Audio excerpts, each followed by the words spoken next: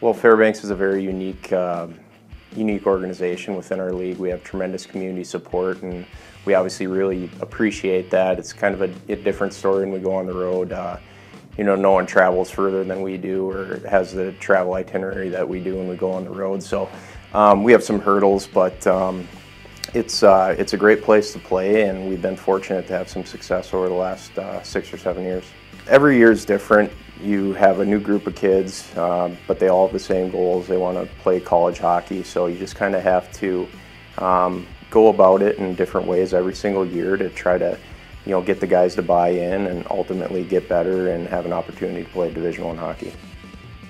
Yeah, basically being where we're at, we can't leave any stone unturned. We've got to make sure that we're getting as many players into our pool as possible and figuring out which players is the right fit to bring up to Fairbanks.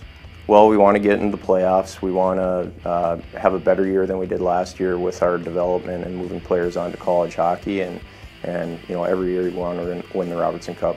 Well, we have, I think, 14 veterans, so I think a lot of them are pretty good players, or all of them are pretty good players, and I think time will tell and see who put in the work over the off season and is going to take that next step.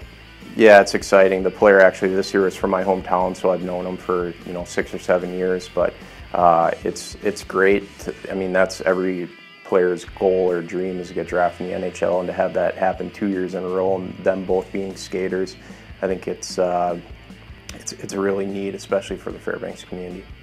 It's just an incredible number just to see where the league's come since I've been in it over 6 years.